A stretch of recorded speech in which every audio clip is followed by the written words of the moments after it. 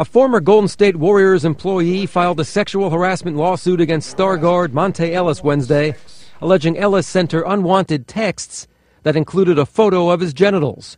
In her lawsuit, which also names the team, Erica Ross Smith alleges Ellis began sending her several dozen explicit messages, sometimes several times a day, starting in November of 2010 through January, while she worked for the team's Community Relations Department. The texts were not work-related.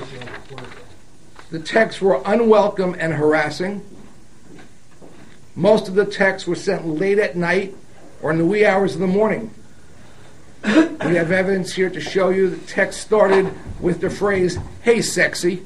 Boltuck said his client rejected Ellis's advances and feared that no one would believe her. I was treated unfairly. I was let go. The Warriors deny the allegations, saying Ellis and Smith had a consensual relationship. At a charity event in nearby Alameda, Ellis would only say that the team has responded.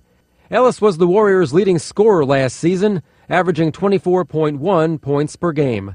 Steve Karmazin, Associated Press.